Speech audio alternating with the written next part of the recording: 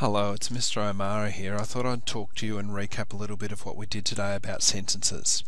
Now, there are four types of sentences, but we're going to start with the most basic, which is the simple sentence. Now, there are all kinds of ways you can remember what a sentence is. One way that appears a lot in textbooks is a completed action. Now, I think that's a bit too abstract, so I want to get down to something a bit more clearer. A sentence must have a subject, which is what it's about, somebody doing an action, and a predicate, which is that completed action. As native English speakers, we have quite a good intuitive sense of this, but I want to go into it in more detail than that. Let's start with the quick brown fox. Now, you would probably recognise that this needs a capital letter at the start, and it needs punctuation at the end.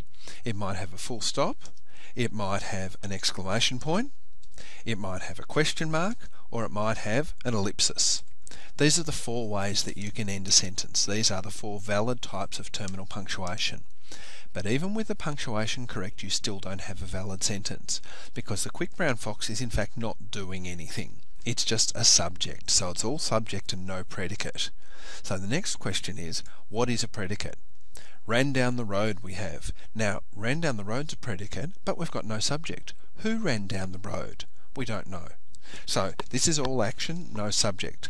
So while this has a capital at the start and it has terminal punctuation at the end, it is still not a valid sentence. We actually require both. Which brings us to our next sentence. The quick brown fox jumped over the lazy dog. By the way, you'll notice that it's both quick and brown, so it's got a comma in between. So we've got our punctuations in place. Now, we say, who is this about? In English, we generally put who it's about, the subject, at the start of the sentence. Sometimes we don't. Sometimes we have a bit of information before, but in this case, it is about the quick brown fox. What did it do?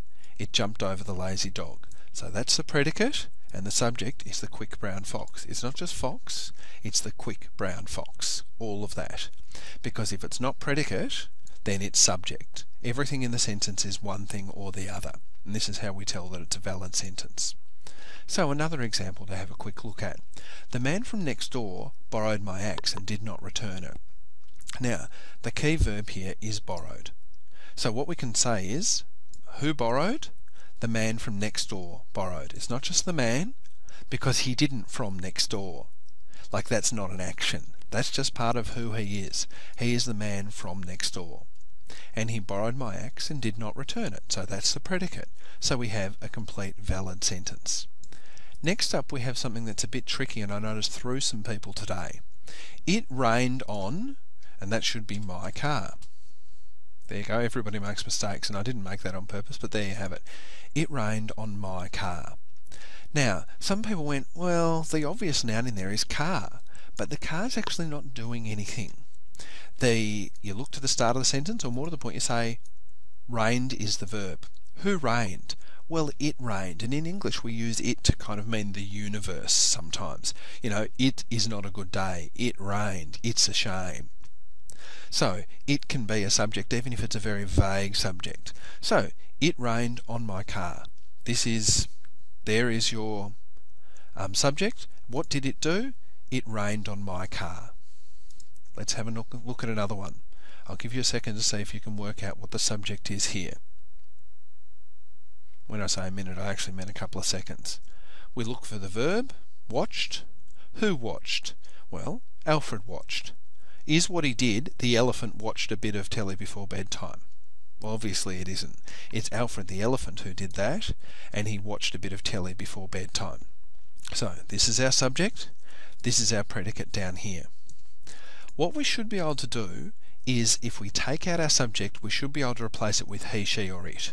So, if I can take out Alfred and just change it with he, and the sentence still works, then that was my subject. So, he watched a bit of telly before bedtime. So, I picked well.